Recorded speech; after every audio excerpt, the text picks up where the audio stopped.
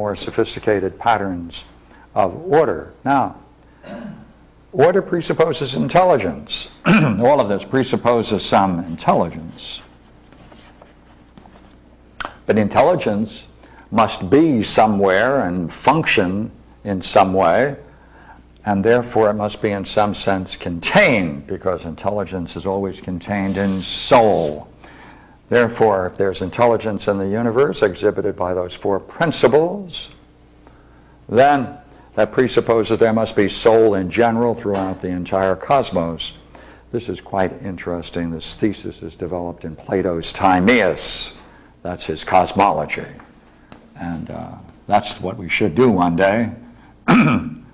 His cosmology is magnificent, of course. And that's where he fully develops that theme. Now, he says, look here. If therefore soul in general operates through intelligence, then obviously it functions in two ways. It takes care of all that is soulless, and since the soul in general can take on many forms, it traverses the heavens throughout many forms. But when intelligence exhibits itself on the highest level, and the particular form of the soul exhibits perfection, then the soul in that intelligence can then soar. And this is where we get into the myth. When it's perfect, we say it's fully winged. And now here we get the idea of the winged, right? Now for those of you who are familiar with the soul, now there's a very beautiful soul with wings flying around.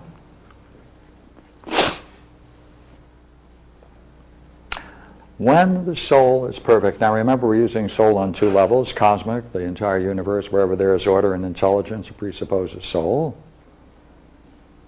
and also individuals. Now, at this point, soul in general therefore governs the whole world, and when it's fully developed, fully perfected in many of its various forms, and then ascends.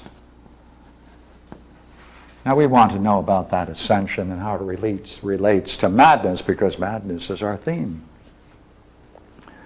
Because of the many forms the soul can take, some are less capable of making that journey, ascending, because where it ascends is to the heavens, the higher heavens.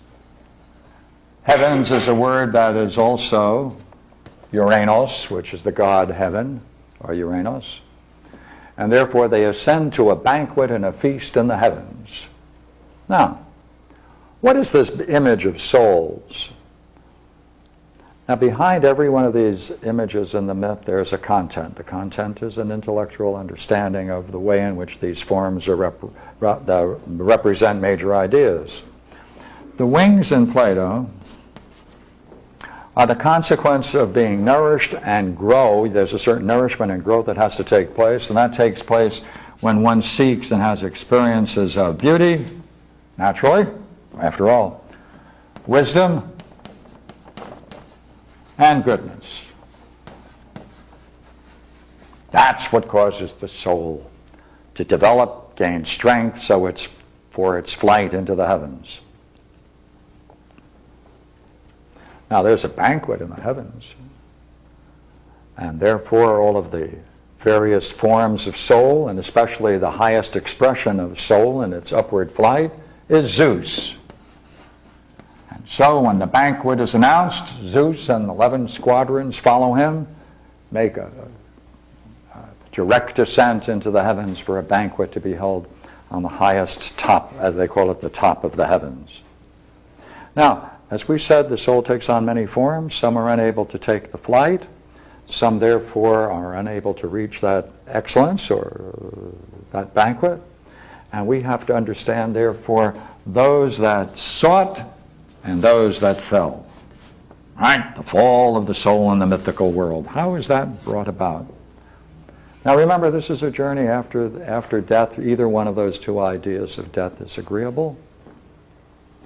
Now Zeus, of course, is the highest expression of soul, the divine soul.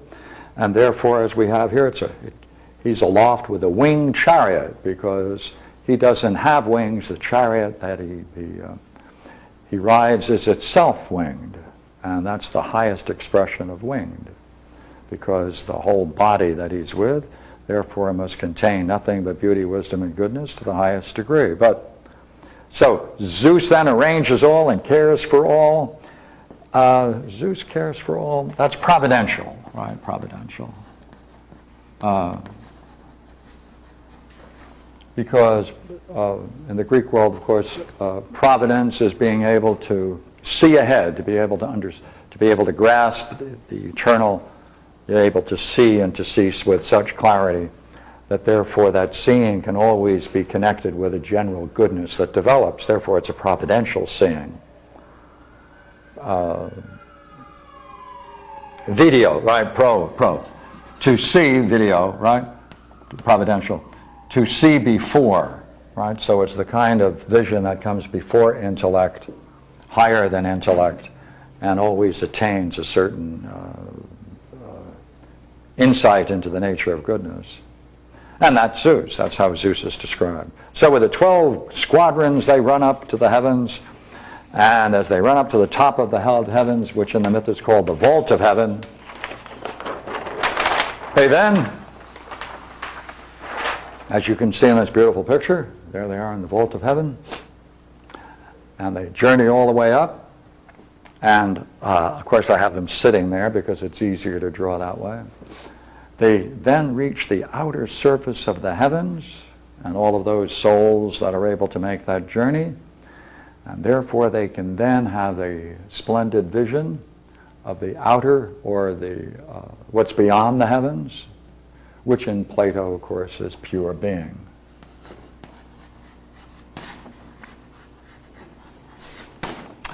And that pure being already has three aspects of it, which we'll get into quickly. Right?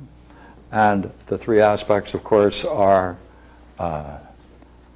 when the soul is therefore on the outer surface of the heavens, and the whole thing revolves around, and it's revolving around, they're able to perceive justice, temperance, and knowledge.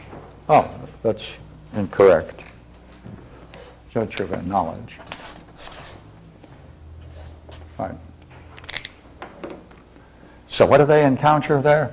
They have a vision of justice, right, truth, right, and knowledge. Now, what kind of knowledge is this that's gained? It is the highest expression of knowledge, and we'll take a little bit of time on that.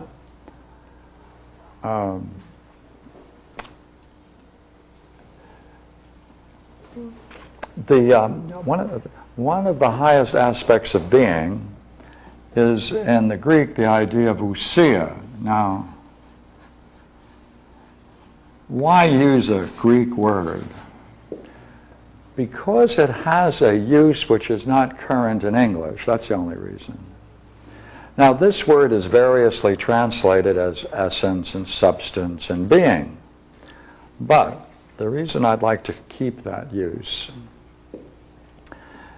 is because at the very core of reality and pure being, it is not a dead thing.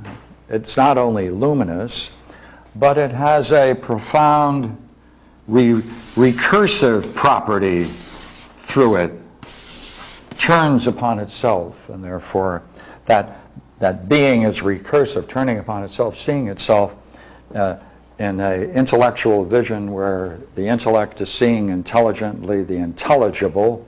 That's ousia. So recursive turns upon itself, sees itself, sees itself. Now, what does it encounter? Various translations of it: a colorless, formless, intangible, truly existing essence.